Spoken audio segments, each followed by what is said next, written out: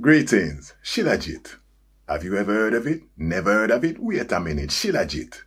Have you ever heard of it? Never heard of it? Listen to this. I never knew too. I'm not a hypocrite. It's when I went to India somebody gave me it. I've had it now and again for a little bit. You could say Macka B full of Shilajit. Shilajit is mineral rich. Tar, resin, me not sure which. Get it from the rocks and mountain ranges. Herbs and minerals, centuries of changes. Seems to have a lot of health benefits. Contains an acid that is called fulvic. Also another one called humic. They use it a lot in ayurvedic. Testosterone. Increase it.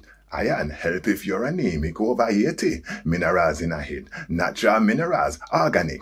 Anti-aging, anti-weakness. Anti-altitude sickness. Give energy, less tiredness. Enough man take it for this. Shilajit seems to have the ability to improve male fertility, help the sperm to move around properly. That's called sperm motility. A little bit, that's the advice. A little bit like a grain of rice. Add it to water, mix it up nice. Now you've heard about Shilajit? Your choice. A medical Monday. Yes, I am.